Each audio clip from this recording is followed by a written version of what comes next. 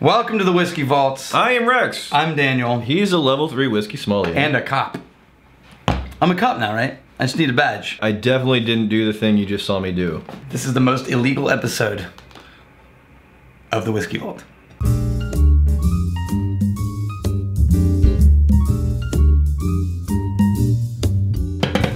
Okay, Eddie Stafford is doing a special day for us today.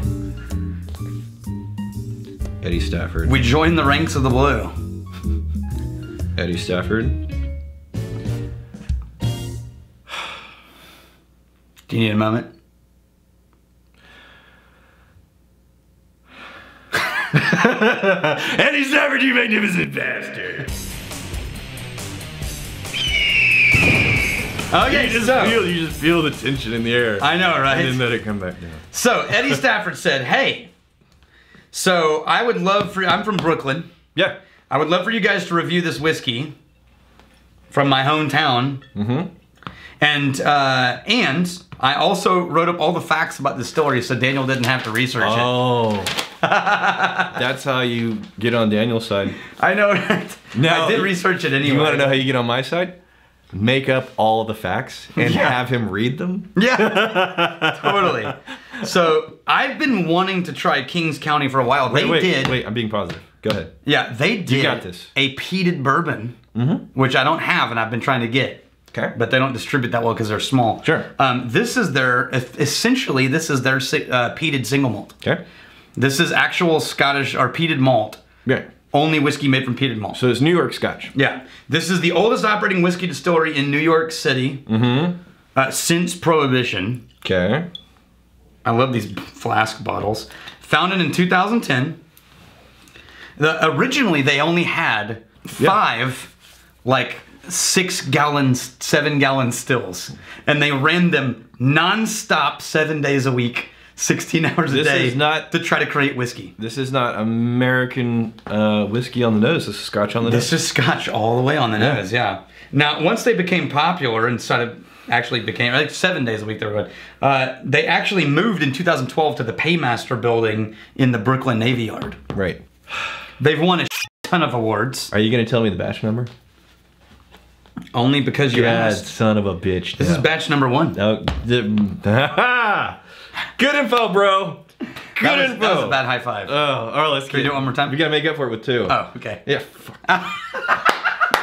Oh no! One of my friends. Wait. Pause it. One of my friends taught me the best way to do the walking high five, and it's pretty flawless. You don't watch the hand, you watch the elbow. Okay. If you're walking towards someone, and you only look at their elbow, you'll default perfect high five. Okay. It's the creepiest thing ever that it actually works. So here's the thing. As a definitively not cool person, I have always had the thought of, man, the guys that do like the walking high five and then like the chest pump, it's all in like one motion and it's smooth as shit. It's like I can't do that. I don't. There's some type of dance. There's training that I'm not. You gotta watch the elbow. I haven't been exposed to. Now you know. Yeah. You watch the elbow. I'm a cool person now. Let's scientifically test this. Second round. Now, of course, even the cool guys, I don't see them going like this at the elbow. No, you can't make it obvious. You glance to the elbow. I'm just telling you. Right. The perfect high five. Maybe I need sunglasses. You watch the yeah. So I can see the elbow. No, cool guys are always wearing sunglasses. Everyone knows that. That's why. To execute the perfect high five. We've cracked the code. Okay. Are we ready for the next round? We got this. These are not mine. We got this. These are yours. We're doing it. Ready? All right, you ready?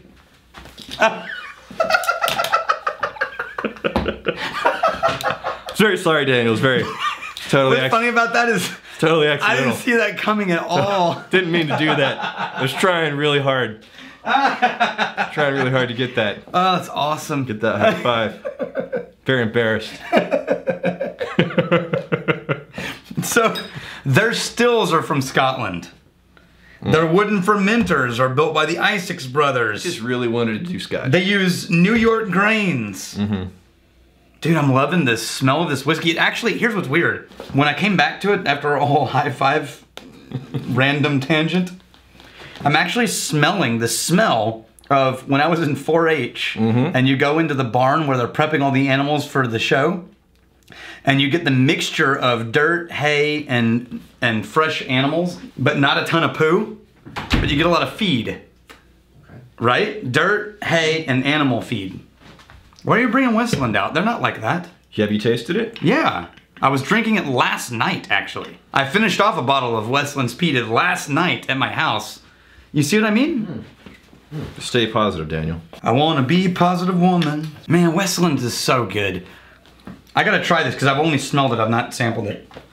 The reason why I pulled out the Westland, the finish on this. On the taste, this doesn't strike me as something super scotchy anymore. On the nose, super scotchy. Yeah, but on the taste, no. On the taste, that's gotta be barrels. What barrels are they using? On the taste, this strikes me closer. Is it closer to a Westland? It's not Westland though. Westland, no, the finish, the almond finish. That really? Yes. Is that the Westland? I don't know. It's one of them. That's the Westland. No, that's the Westland. This is the Westland, yeah. But notice that sour barn funk? Yeah. No, that's a sour wood note. But it's not off-putting. Some of them are so intensely sour that it turns into like this raw leather funk. It's not that. I really want to try their peated bourbon. We need to get our hands on that. Well, you can try a peated Westland. Okay, we'll try a peated Westland. The peated Westland is magnificent. Dude, I actually dig this. It's a little more sour than I would prefer. There's not enough butterscotch for a single malt. A little bit. And I was expecting, based on your story, I was expecting something much more scotchy than what I ended up getting. Me too. On the nose, very scotchy. By the way, Eddie had a PS, which is pretty important. You ready? Of course. Yeah. He said, hey, I sent you some patches from my job. Yeah. Right? I would love to see them. Job patches. Over here. Where do they get put? Oh, I put them on my paper. Okay. Are you ready? Oh! It turns out this is what Eddie Stafford does for a living. Police.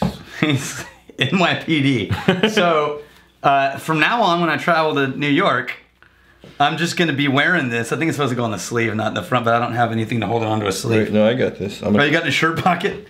If I get pulled over in New York City, I'm just going to be like, what's up? And then I'm going to get arrested. It's like, step out of the car, sir. I'm going to get arrested and beat up. Like, how'd you get that patch? Yeah, I'm like, but it was Eddie. Call Eddie. Call Eddie, somebody. Eddie, the guy who stole all our badges? They're like, sir, there's like 10,000 of us.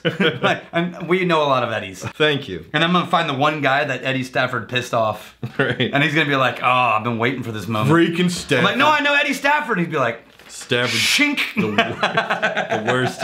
Timothy Rice. Sometime in the future, I'd love to hear which whiskeys you two drink most often.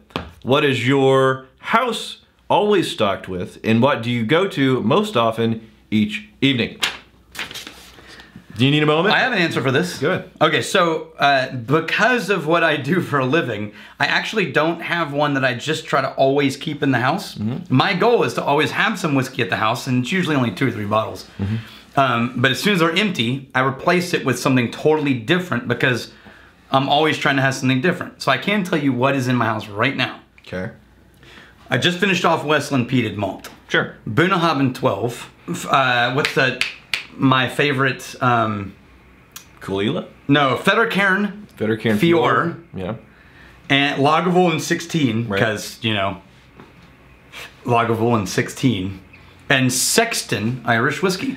So, yeah, I got several whiskeys. It takes me quite a while to get through a bottle, actually. And you said go-to bottle. It changes month to month, but I will tell you, we reviewed the Sexton Irish whiskey. Yes, we did. And I mentioned this to you, and I also mentioned it in the tribe whenever somebody brought it up. Sexton, during the review, didn't blow me away. Yeah. It was just perfectly nice. Perfectly nice, but... It's just sort of the goal. But I found... To be perfectly nice. I found myself at home going back to the Sexton time and time again as a background whiskey. Yes. And in the review, it was like, it's not going to change, you know, it's not going to change my life. It's not going to rock my world. But I don't think it's necessarily trying to.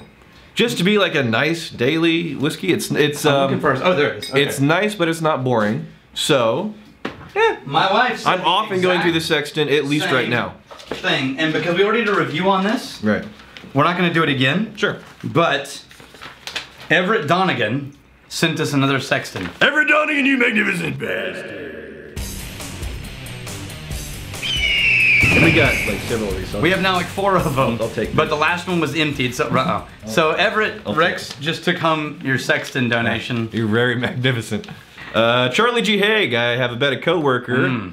With a coworker in Utah, he says that he read an article recently that said most Caol Ila is used for blending in things like Johnny Walker, and it's actually unpeated. To me, knowing they use Caol Ila specifically for the smoke flavor in Johnny Walker Double Black, it sounds completely ridiculous. He swears by it and believes it, even though I told him the article could be full of shit. Can you confirm this either way? So we discussed this in the comments, and the depressing thing is Charlie is sort of right, sort of wrong. Okay. They're both sort of right. Oh, that's the worst. I did not realize this. You need somebody to be all the way right. I know. Until I researched it, I didn't realize this, but did you realize that Caol Ila produces an entire line of unpeated whiskey? And it's almost exclusively created for blending companies. Interesting. So Caol Ila, the peated whiskey, is creating an unpeated line for blends. Now, they also contribute a lot of their peated blend to peated whiskey to blends. Sure. So it depends on the whiskey whether the Caol Ila they used was peated or not. Yeah. At one point, they finally released an unpeated Caol Ila 15. You're rocking the show, by the way. Exclusively from Caol Ila. Which I haven't been able to track down. I'm basking in the moment. I know. High five. God. Amazing. That was a fucking elbow shot right there. Yeah. No, it turns. I mean, I really want to try Caol Ila unpeated. So if we're not, well, we will have a distillery. Yeah.